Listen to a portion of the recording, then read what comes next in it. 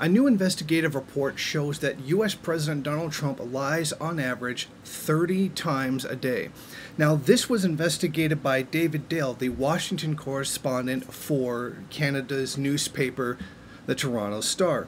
Now, here's some of what he discovered. Dale described Trump's recent false statements as whoppers, adding that they have been complete fabrications. He argued that the term lies is the most accurate word for some of these claims. However, Dale added that he personally uses false claims when it is not clear whether Trump is simply confused or just doesn't understand the policy.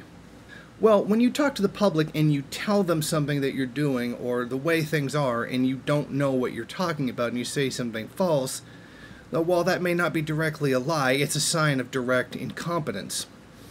Now, one of the examples that he gives is Trump says they don't have tariffs anywhere, despite the fact that Trump instituted tariffs on multiple products from foreign companies that are being imported to the United States. So that's an example of a pretty big lie that Trump has made. I mean, we know that he's made repeated false statements alleging that Iran had violated the nuclear treaty, which is not true.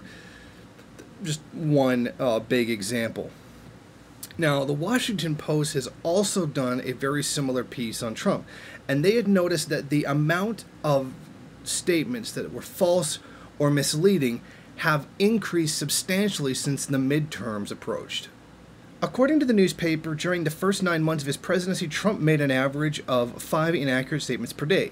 However, in the past 7 weeks, Trump has increased that an average of 6 times, reaching about 30 per day.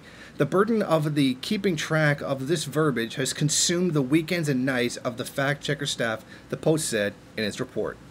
Now, it should be noted that politicians lie constantly. This is what they do. This is basically their job.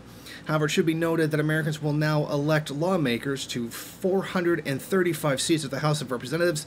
35 seats of 100 seats in the Senate will also be contested. So just try to keep that in mind. I mean, voting is pretty much a farce, but it is good to understand that this is the way things are and this is the way they're proceeding. It's important for people to know how bad of a liar Donald Trump is when there are so many people who support him so blindly and believe anything he says no matter what.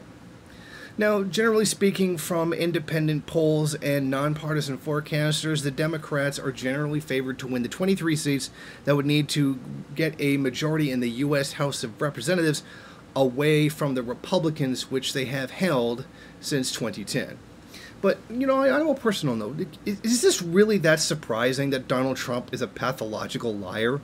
A guy who lies about things that don't even need to be lied about, things that he doesn't even know what he's talking about. Like when he's saying something and he doesn't even actually know it, but just says something anyway to make it sound like he does, and then people go and fact check and it's very clear that he has no idea what he's talking about.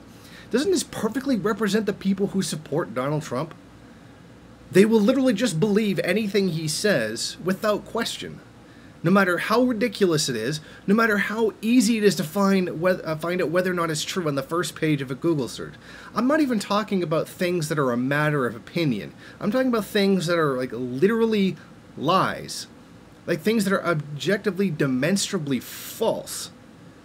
But don't tell them, because then they just get mad at you and call you libtard cuck. That's the way they operate. It's just so very strange how they're so insulting of liberals. And I'm not defending liberals here, I'm just talking about how these people are. And we'll insult them on the most ridiculous grounds and call them cultists and all kinds of like derogatory terms for someone who doesn't think for themselves, etc., when this is the very thing that they do.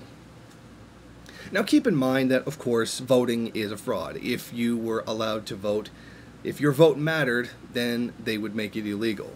But for now, it's best to understand how things are and why they are the way they are, and to really understand how much of a monumental piece of human garbage that Trump really is.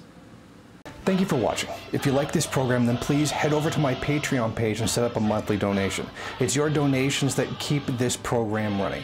Also, if you would like, please rate, comment, subscribe, and share in various social media.